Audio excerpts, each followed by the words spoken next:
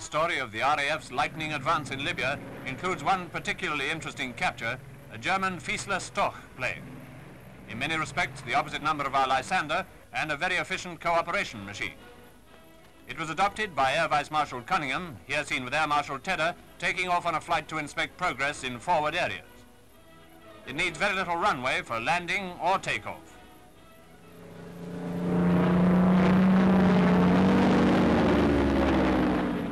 The RAF's advance broke all speed records. It was a major contribution to our decisive victory over Rommel.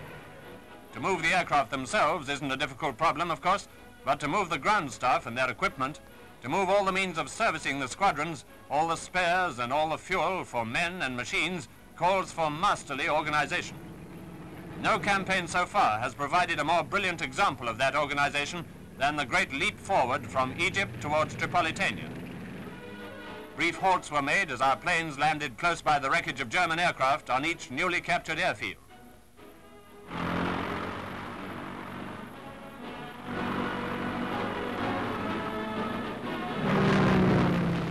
In the air, the Royal Air Force was able to guard our long supply columns, following closely in the wake of the retreating Africa Corps. After the terrific beating administered to the Luftwaffe, we dominated the air, and our vehicles were able to drive forward in close formation.